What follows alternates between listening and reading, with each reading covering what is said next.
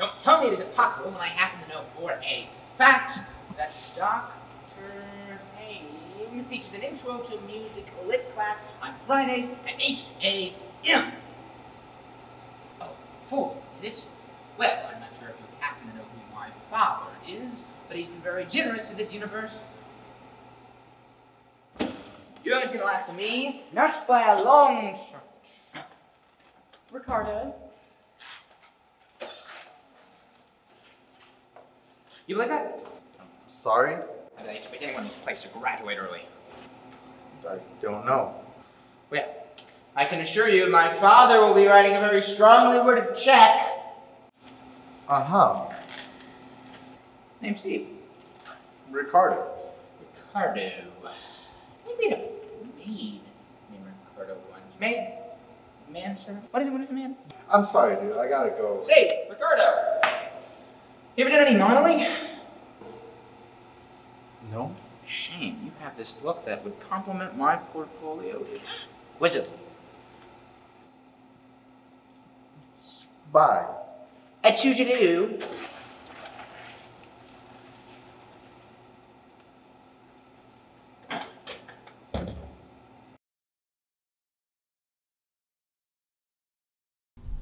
Hey, I can't come to the phone right now, but Lee, What are you doing? I'm recording a voicemail thing. Oh. Why are you calling my woman? Oh my God, Ricardo.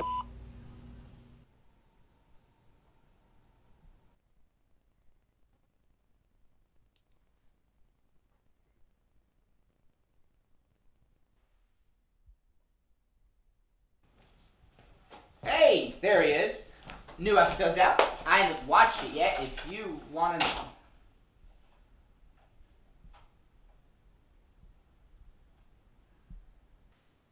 He hasn't said anything? No.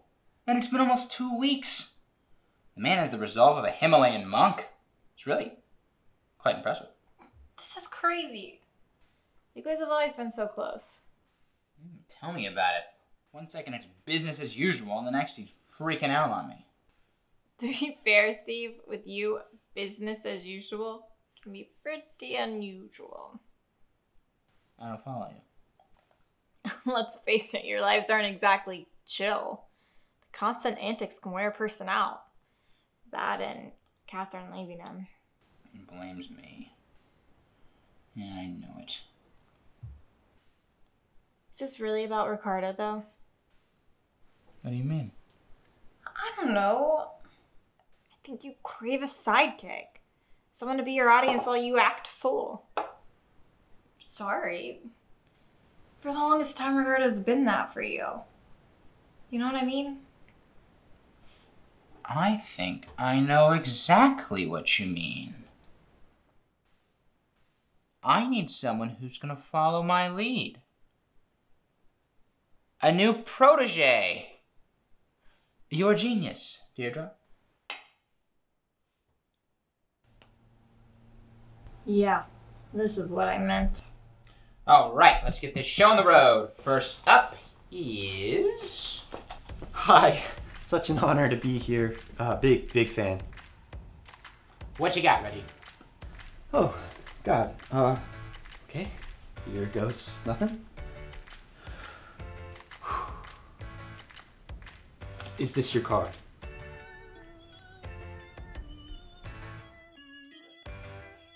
Hi, Cummings. But you knew that, didn't you, sweetheart? Hey Steve, it's been a while. Jerry, how you been, man?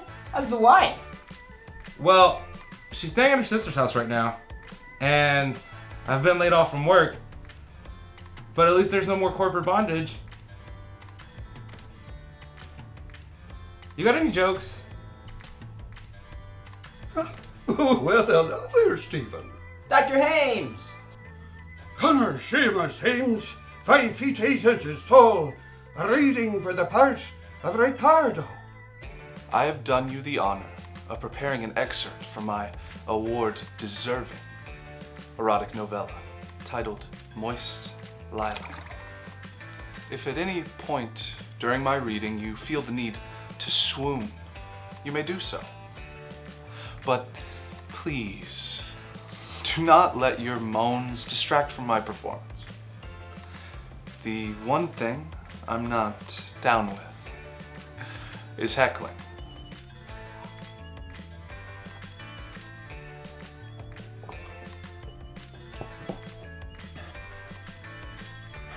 Alakazam. Sorry. Alakazam.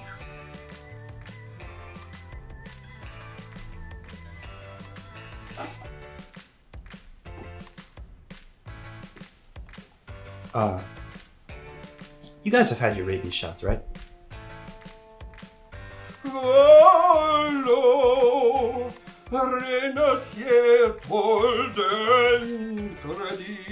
Unable to resist her urges, the woman in white saunters over and removes her wealthy suitor's sports coat, followed by his vest. Before unfastening his suspenders, she makes quick work of his sock garters. He's wearing a lot of layers.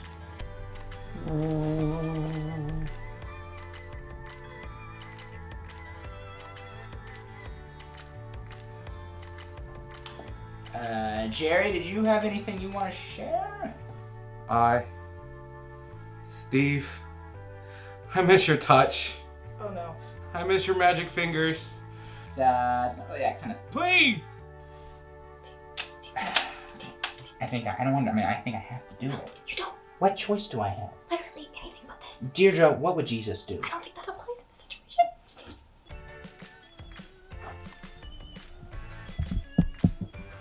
Got a possible tip about a 3715. Who's Bunny Rabbit? Oh, I think we've got it handled. I cannot find him. This is bad. What's going on here? We're having auditions for my new lackey. Oh, this lackey. Would you consider him a friend? I mean, I guess. So whoever you hired could proclaim in all honesty they have a friend. Yeah. Give me all your energy!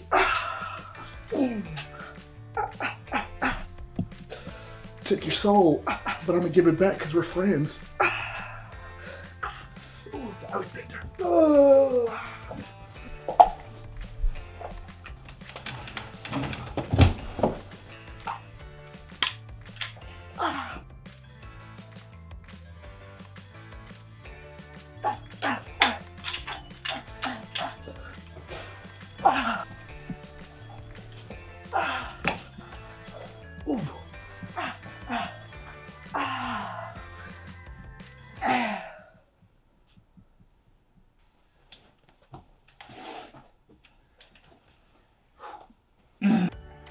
It's all my fault, Steve. I ruined my life. There, buddy. Come on, let her down. Male ronse terra fierke ivle.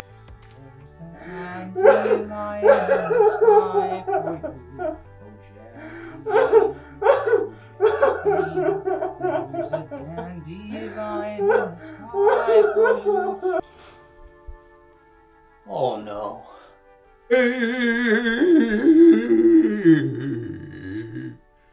Lotte.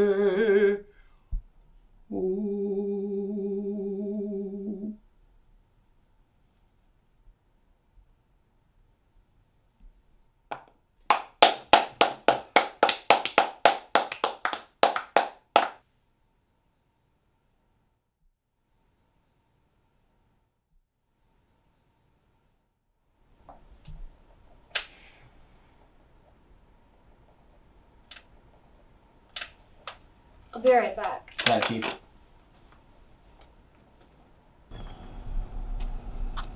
Ricardo! Oh, hey Deirdre, what's up? What you doing?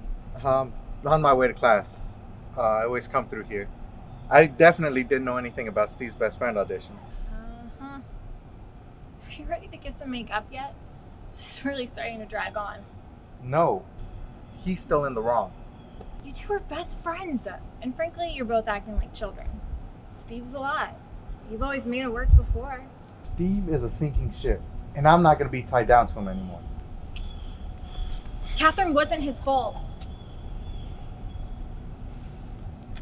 I know.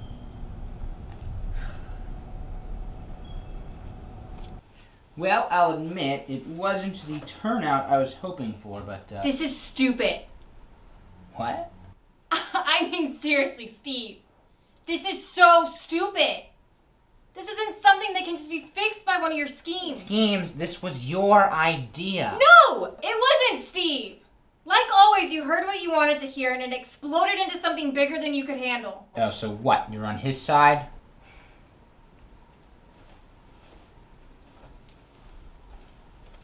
Are you gonna leave me too?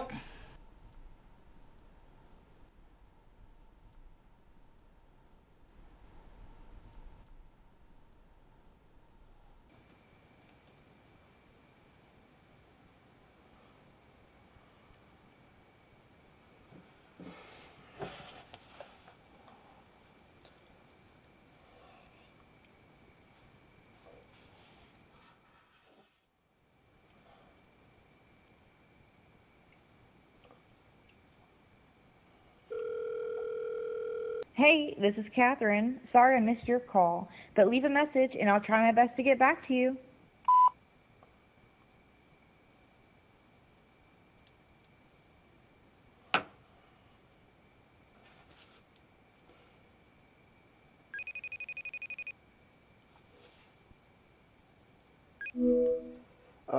David.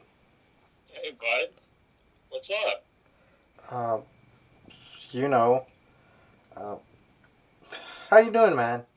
How's New York? Loud. I missed you guys, though. How's Steve?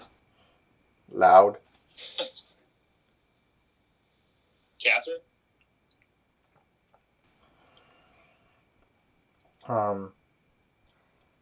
She broke up with me. What? What happened? Things were moving too fast for her. At least that's how she put it. Guess I wasn't her type after all. I'm sorry, man. Deirdre did not tell me about that. Should have known she'd call you. Yeah. Well, I hear something's going on with you and Steve. Yeah, well, you know how Steve is. He's a lot to handle. But somehow you always managed to put up with him. I mean, better than I could. Yeah, well, not anymore. I'm tired of being his keeper. Look, I get where you're coming from. But the bottom line is, he needs you, man.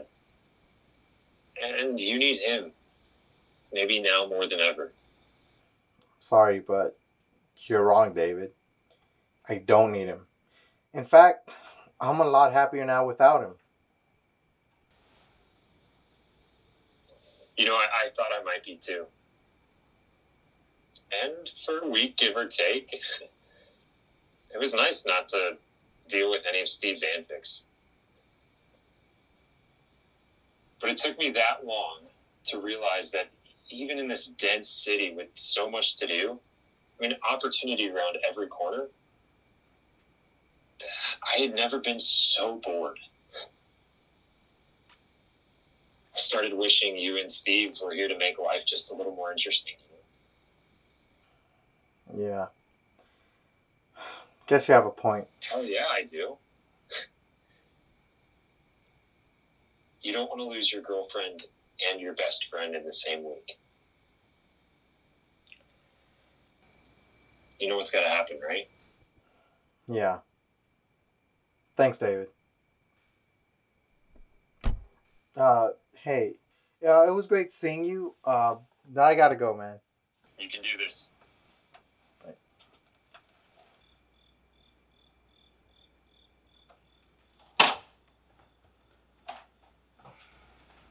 Hey. We still not talking? No. Because I got something to say. Yeah? First. You said a lot the other week, Ricardo, that I don't think about anyone but myself. That I was selfish. Look, no, shut up. For a second, Ricardo. Because every stunt I ever pulled, I only pulled because I wanted to help. I wanted to help you, or Deirdre, or David, or Dr. Hames, or Reggie, or Cummings, or I don't know, God knows who. Because I care. And maybe sometimes it blows up in our faces. And maybe sometimes we end up arrested or with a gangly lunatic in our house trying to steal our stuff. But every single time my intentions were good. Every single time.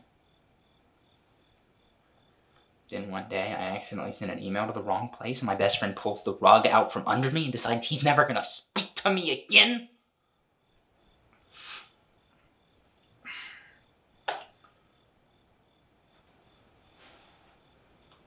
You know, I haven't always had a lot of people in my life I can count on, Ricardo. But I always thought you were the exception. Turns out, I have options. It's open. Oh, hey Ricardo. Reggie. You ready to go, Steve? Charger's right here. Yeah. Thanks, let's go.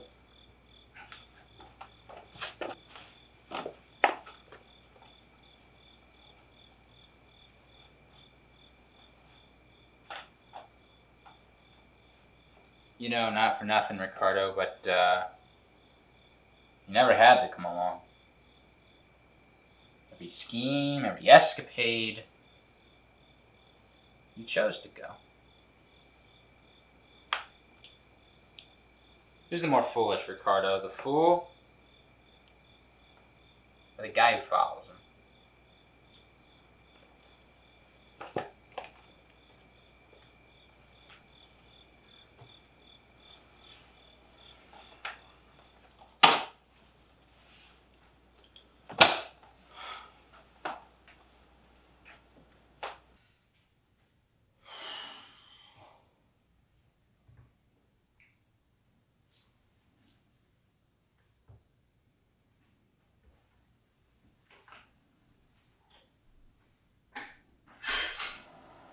Yes, sir.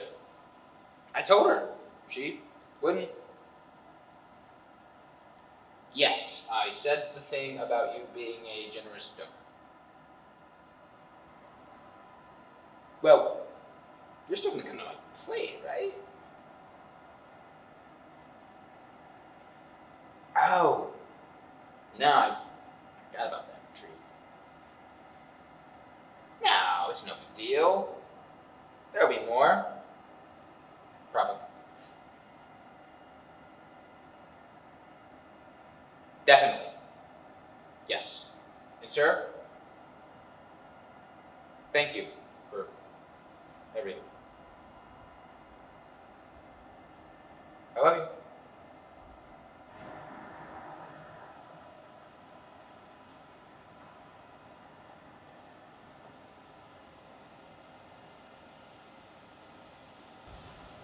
Hey. Steve, right? The one and only, boyo. That old hag give you the runaround too?